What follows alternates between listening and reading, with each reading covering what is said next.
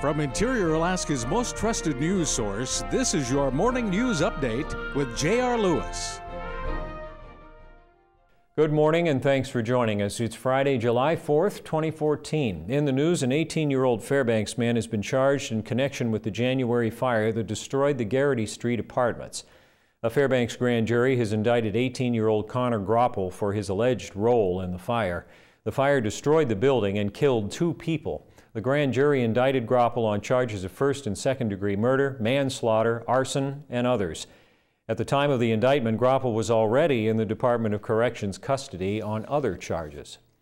2 people have been charged with first-degree theft after allegedly stealing a fiber optic telecommunications trailer.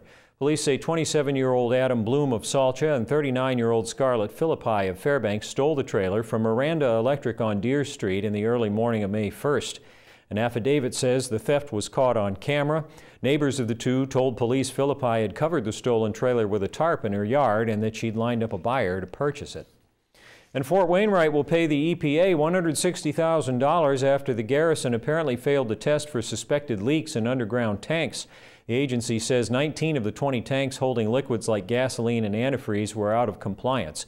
No actual leaks were reported, but the EPA asserts that base officials wouldn't have known if one occurred because there was no follow-up on tank monitoring reports. EPA officials say both the Fairbanks and Fort Wainwright drinking water supplies could have been at risk. A quick look at the Fairbanks weather. Flood warning till 2 p.m. tomorrow for the Chena from North Pole to 2 Rivers until 7:45 a.m. tomorrow for the Little Chena. Today, sunny skies with highs in the 70s. Tonight, mostly clear, lows upper 40s to lower 50s. Tomorrow, sunny with highs in the upper 70s to lower 80s. Extended forecast, chance of showers or thunderstorms Sunday, increasing clouds and showers Monday through Wednesday.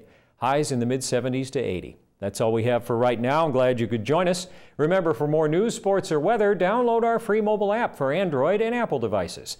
From all of us here at News Center 11, I'm J.R. Lewis. Thanks very much for watching, and enjoy your Independence Day weekend.